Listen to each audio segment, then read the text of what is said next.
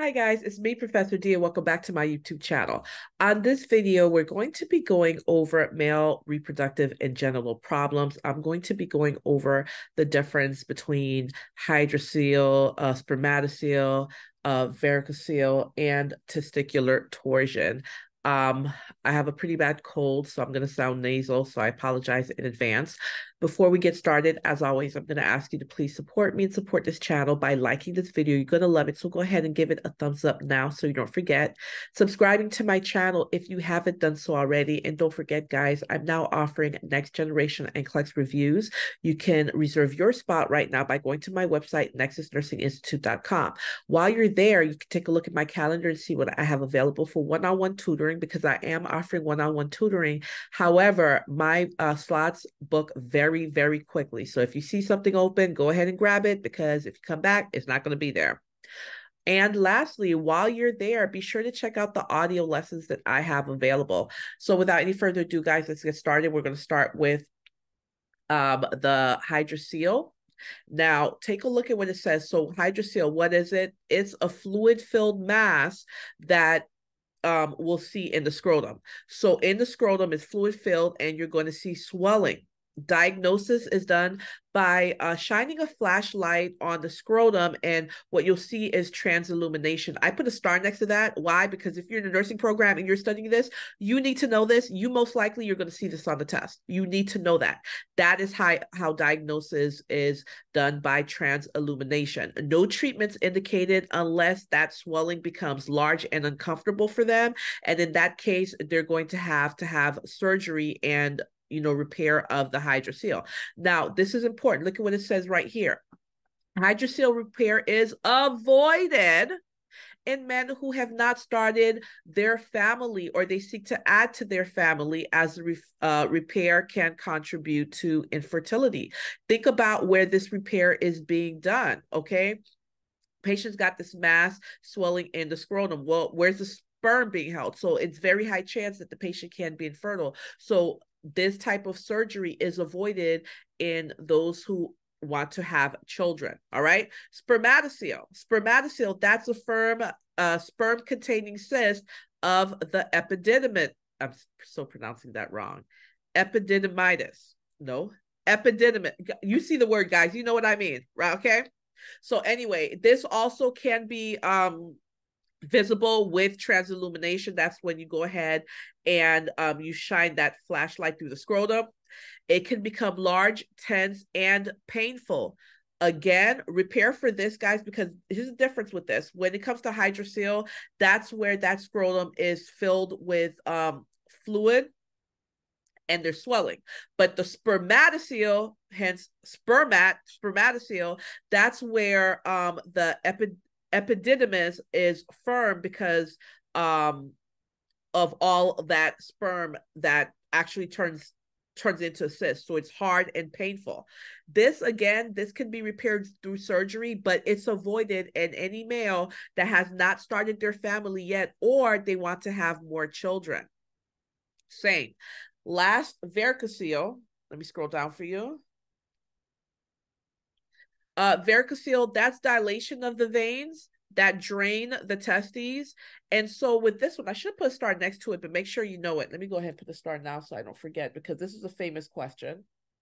All right.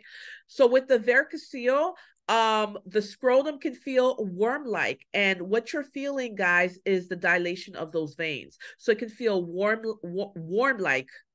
I can't speak. Worm-like when palpated. And again, that feeling, that worm-like feeling, is just the dilation of those veins. So if you studying for this and you see worm-like feeling, you need to be thinking of varicocele. That's what they're talking about. I put a little star there so you can remember.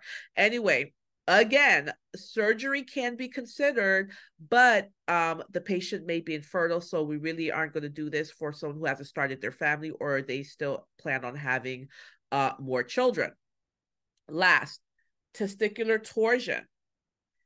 Testicular torsion, that involves twisting of the spermatic cord that supplies blood to the testes and the epididymitis. I'm so pronouncing that wrong. I hate this. I hate this. But you guys, you see the word, you see what I'm talking about. Anyway, when you think of testicular torsion, I want you to think of medical emergency. Think about it.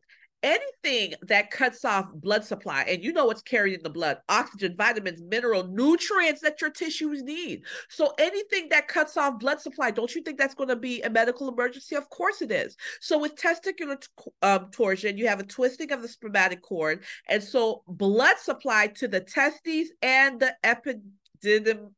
epididymis is cut off. So this is considered an emergency, and the patient's going to need surgery right away. We're not going to sit on this. Let's keep going. It says that the patient experiences not only pain, what type of pain? Look at that adjective, severe pain.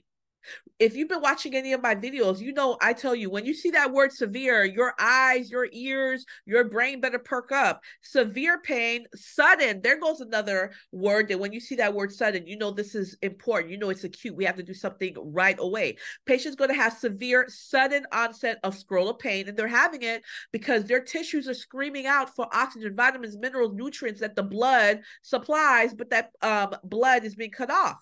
So the patient's going to have severe sudden scrotal pain, tenderness, swelling, nausea and vomiting, urinary symptoms, fever. We're going to see WBCs or bacteria in the urine are absent, because remember, this isn't a UTI that the patient's having. With a UTI, the patient's going to have those pains such as, you know, dysuria,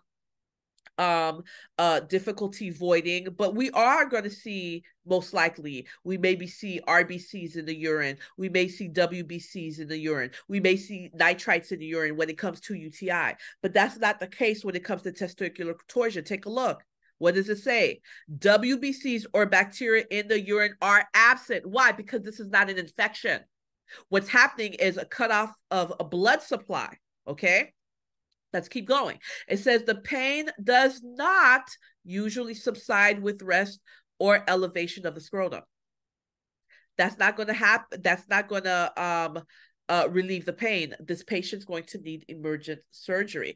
Let's keep going. Take a look. It says in testicular torsion, the cremasteric reflex is absent on the side of swelling. So on the side of this disorder, when you stroke that inner thigh, right, what's supposed to happen is that cremasteric muscle is supposed to twitch. It's supposed to contract. In this situation, it's absent. You see no cremasteric reflex, okay? That's important to know. Let me go ahead and put a star right there as well, because that's important to know.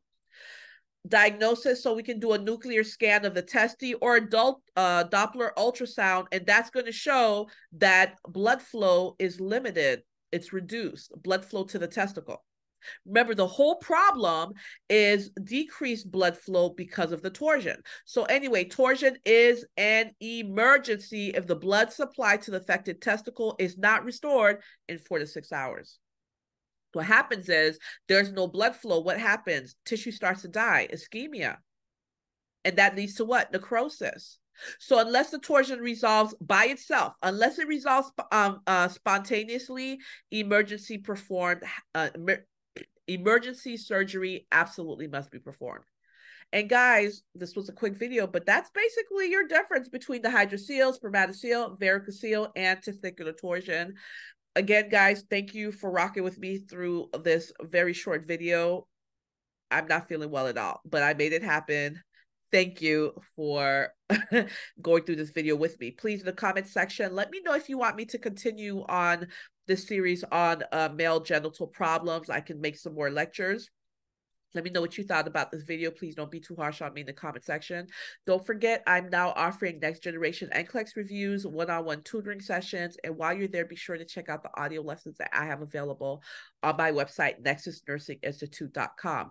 Almost daily, you can find me covering a variety of nursing topics on my other social media platforms, such as TikTok, Instagram, and Facebook. So be sure to check me out there. Guys, thank you so much for watching this video. You guys will catch me on the next video.